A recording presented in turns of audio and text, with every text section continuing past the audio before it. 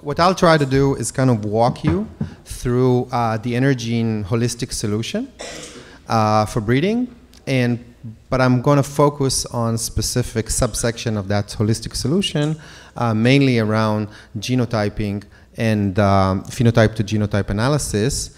But I'll also try to touch on exactly that point coming from that question about what we can offer people that are trying to do breeding in specific organisms which do not have everything sequenced and all the infrastructure ready, and maybe don't have the commercial value of justifying building all the systems.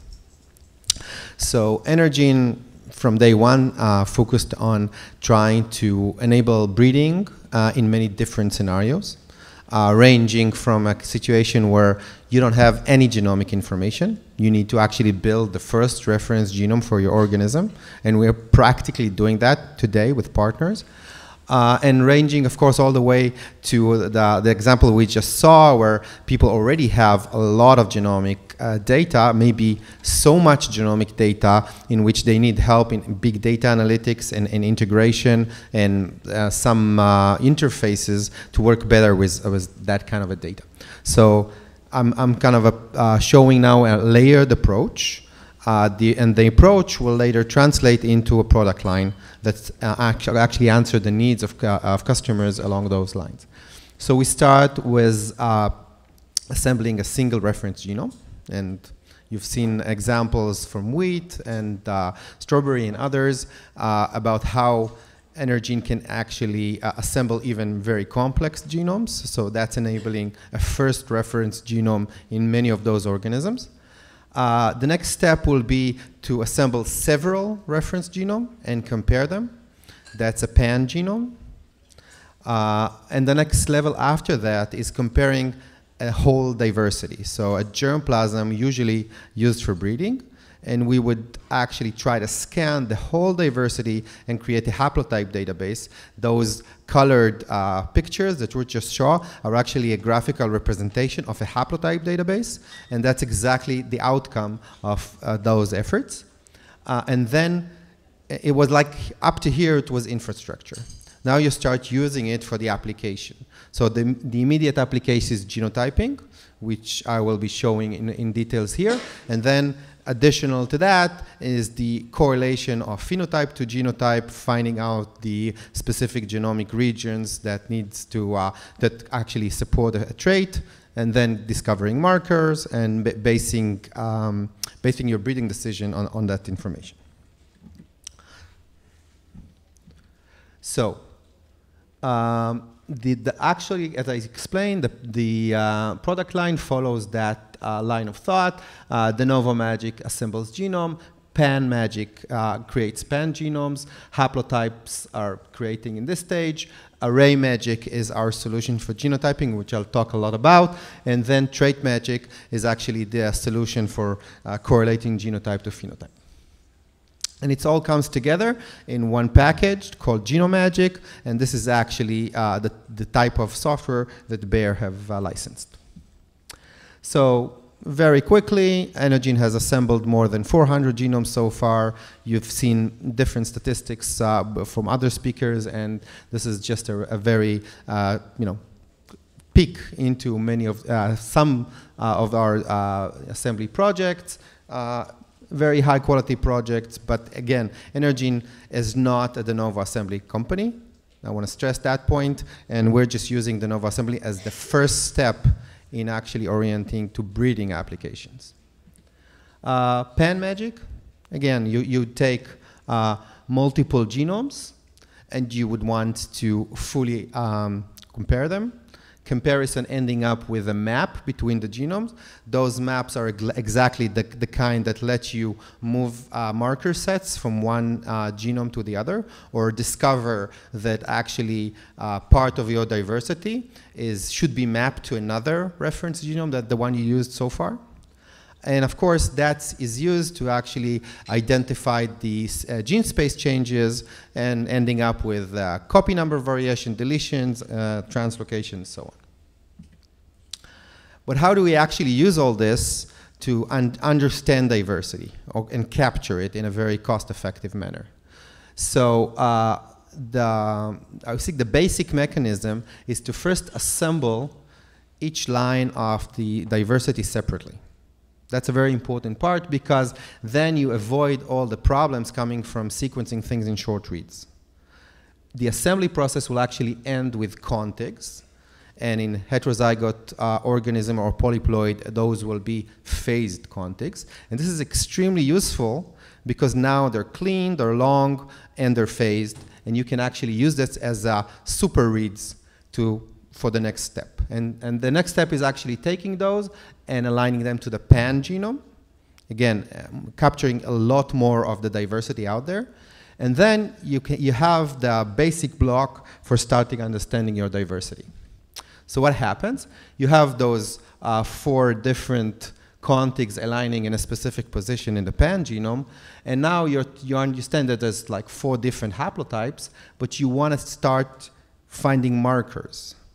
Now, if you just select SNPs, they will just split your population into 2, right? It's either this part of the SNP or this part. What you really want are dominant markers, markers that are identifying the haplotypes. And so we are actually doing this big data sequence analytics to actually identify all the different subsequences which are unique to haplotypes. Okay, it's kind of a large-scale analysis because there are thousands of those, but the minute you actually identify and you learn that they don't have to be SNPs, they can be any type of sequence change, okay? Deletions, insertions, translocations, so on. And actually, in maize, they are mostly non-SNPs. So 75% of the diversity and the markers that you can actually use is not a single nucleotide change. There are mainly non-SNP changes there. And if somebody is just using SNPs as a measurement of diversity, he's throwing away 75% of the information he could have used. And that has a very practical implication on the genotyping efficiency, which I'll just show. So what do you do now? Now we want to use this analytics to build a very efficient genotyping system. So as I said, you're building a pan genome, you're building a haplotype, this layer of contigs, you compare them, and you find the markers. Okay, create a haplotype database. So in this haplotype database, each haplotype blocks will be represented by many sequence tags, sequence markers that are uniquely identify the haplotype. How would you use this for genotyping? The nice thing about it is it's actually allowing you to use scheme sequence as your genotyping mechanism. Usually scheme sequence will be random, and those reads here will not align to any SNP set, so most of the information will be wasted. But because we are actually imputing back to blocks, all we need is enough sequence reads to hit enough sequence tags to call back the block. So it's a different mechanism. It's built on the fact that we have pre-invested in building this haplotype database, but once it's done, now you can call the haplotypes. Now, combining this with very cost-effective library prep and with cost-effective genotype actually opens the gate for really cost-effective, high-throughput, sequence-based genotyping. So any sequence facility can now become a genotyping facility. That's a big change. So what happens if you're actually missing some of the haplotype blocks? So those lines here are actually containing those black areas, which means that the haplotypes are not there in the database. Again, it's just sequence data. So all you need to do is take those lines, and that's exactly on the lines of what Ruth just explained. You focus your efforts on those lines that include the most new haplotypes, and you sequence them. You add them to the database. Sorry, you add them to the database, and then, forgot that animation, but it's actually, imagine that you'll put them in, and the black areas will now be identified. Okay? So, as a summary, this is an adaptable, dynamic way of actually understanding your diversity in the most cost-effective way. You're putting your dollars on sequencing the exact same lines that have the most new information or the most important information for you. Okay? As people here mentioned, this is up to now, it was really a privilege for large organizations that can actually have this system set up to get to this very large-scale haplotypes, and really our strategic customers are using this technology for a while now, and the efficiency and cost efficiency keep improving. You know, your library prep goes down, your sequencing cost goes down, and the amount of sequencing and genotyping that you can do goes up. How do we actually allow the general public to use this? So this is exactly what we have tried to do in this product that I'm showing now, okay? So what we have identified is that if we just expose haplotype markers to the general crowd, it'll be very difficult for most organizations to use it. It's non-SNP or partly non-SNPs. The density is very high, but those are non-known variants. So people don't really have pipelines to work with it right now. So what we have done is we actually mapped very high density SNP sets to our haplotype, and we allow now translation back to SNP sets. Okay, so we impute from sequence data to haplotype, and then we translate back to SNP set, and we deliver back SNP set. Okay, and this is what I will show you now in Maze, a real-life example. So we've taken a real RIL population from those parental lines in Maze that we have in our database, and we basically used iGenomics library prep. iGenomics is a new, very cost-effective, whole genome sequencing prep that just came out. We used it to prepare those libraries, and now the question is, how low can we drive the sequencing coverage for each line and still get very nice imputation up? So we tried different combinations and different coverages. We were helped a lot by a nice group of collaborators. Of course, the University of Illinois is always a great help, and they're a great partner. Illumina has donated efforts here and so on. And basically, we covered the lines with after the iGenomics library prep with sequencing coverage, and now we're trying to reduce this coverage and see how well are we doing. So we're actually measuring different concentration, different coverages. So 0.01x, 0.01x coverage, 0.05, and so on. And this is what we actually, the percentage of the genome that is actually non-covered. And you can see this is actually, the percentage of the genome covered, non-covered is very small. There is some errors as you go down, but again, this is breeding, okay? And we're talking millions of markers. So even if there are some minor places on the genome which are not called, the picture is so well represented that is way more than what real breeding would need. So we're talking breeding scenario, biparental population. Those are the parent haplotypes that are in the database for a specific segment of the chromosome, and you can actually see the imputation to the to the RIL lines that are in the progeny. You can see exactly where the recombination happened. You can see the coverage, the length of the blocks being imputed, and you can see some of the black areas where the imputation just didn't have enough resolution to call back the haplotype. So practically, and this is the next slide, we can call hundreds of thousands of markers. This is back to the SNP set. We can impute from 0.01x coverage up to haplotype and filter back hundreds of thousands of markers for basically the cost that, as you would see, it's under the cost of a real microarray that you would use in breeding for those use cases. Okay, so instead of using a microarray that is actually, you know, a fixed set of SNPs. Usually you won't be able to allow yourself to go to a very high density microarray because it's expensive. Here you get something that is not biased, is adaptive, it's dynamic, and you get the higher resolution SNP set back.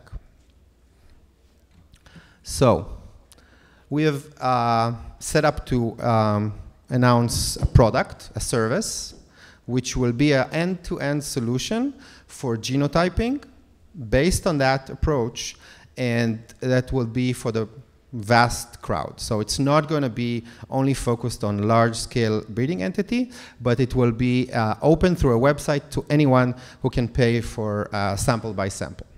And so our customers will actually go on the website, register, send a tissue sample out to a provider. The provider will actually extract DNA, prepare the library, the iGenomics library, do the sequencing, and then send the data out for Energene.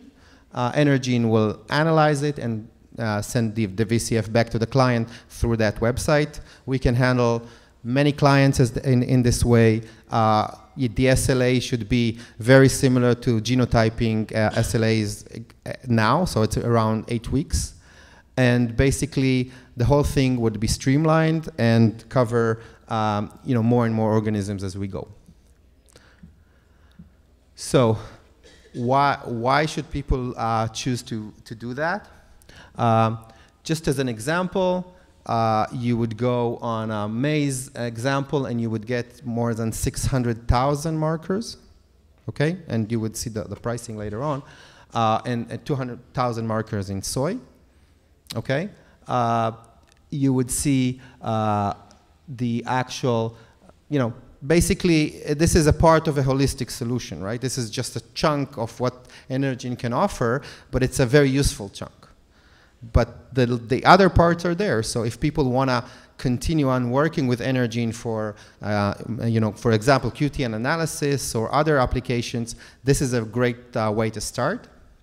And then basically it's all sequencing. And as we go forward, the price will keep dropping as Illumina, for example, is just going further and further into trying to get to those $100 human genome. We will all be benefiting from that.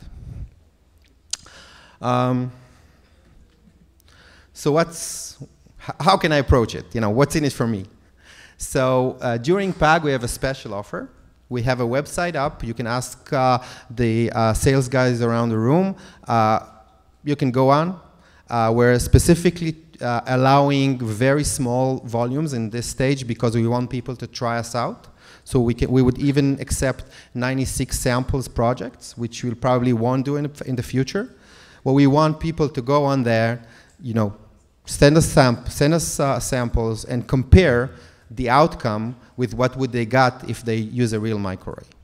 Okay? So it's a straight apples to apple comparison. You can compare the outcome. This is exactly what you should have been gotten with the microarray, and there's no question about the quality or the usability of the outcome. Specifically, there'll be a specific offer for the first 20 customers that will actually register and set up projects. So we will hope that you all go on and try it out.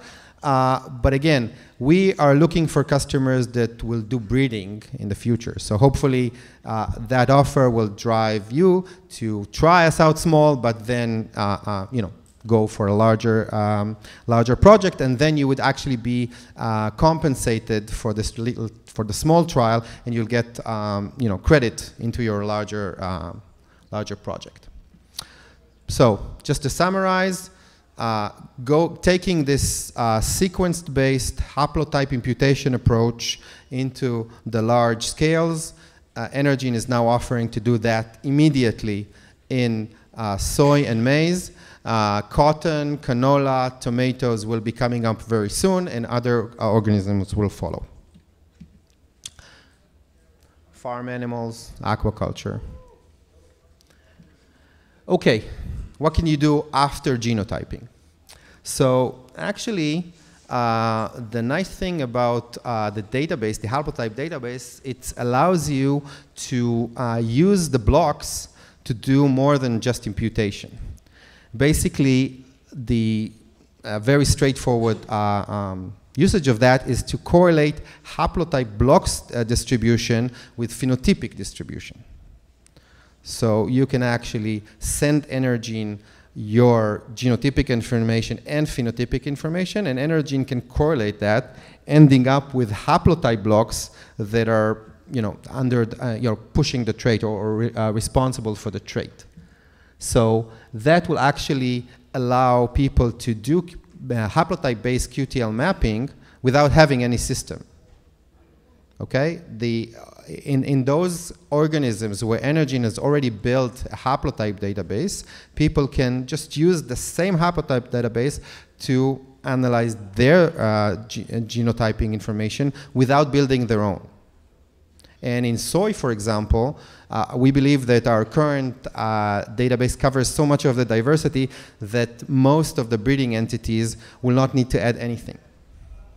Okay? So practically, it will actually be sending us parental lines, sending us the progeny. We will build a genetic map, which is also part of the outcome in this case. And this genetic map will be very dense because it's, again, built on sequence. And then the outcome of the whole QTL analysis will be the specific haplotype that is, supporting the trait and the markers that differentiate that haplotype from all the other haplotypes in the block. So there's not just SNPs. Again, what Energene will deliver are dominant markers.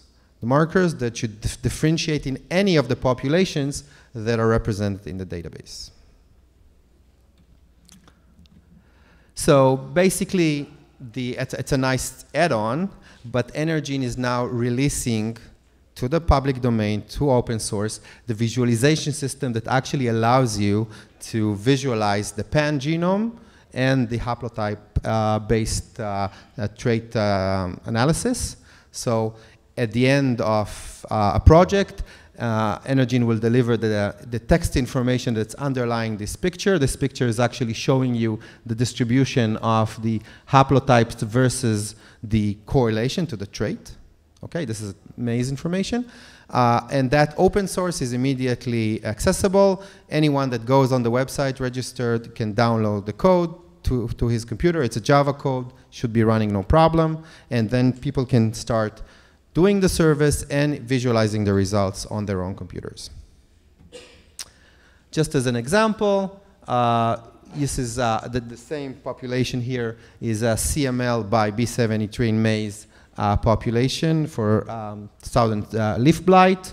And you can actually see that the region in a specific region of the genome, which is correlated with the trait, actually have genes, but the main changes in the actual genomes are the difference between the genomes actually upstream from the gene. It's actually a promoter change. So in many of the cases, you never see this information because you don't have enough genomic information to see the difference between the genomes outside of the genes. So this is basically the message. Energene is supporting a holistic solution for breeding. We are now supporting it for any entity of any size and any organism. And this is the first step of actually enabling much larger part of the breeding community to use sequence-based genotyping and haplotype-based analysis to streamline exactly those cases where it's difficult for the breeding entity to set up a very large, complicated, and expensive genomic infrastructure to do this. Thank you very much.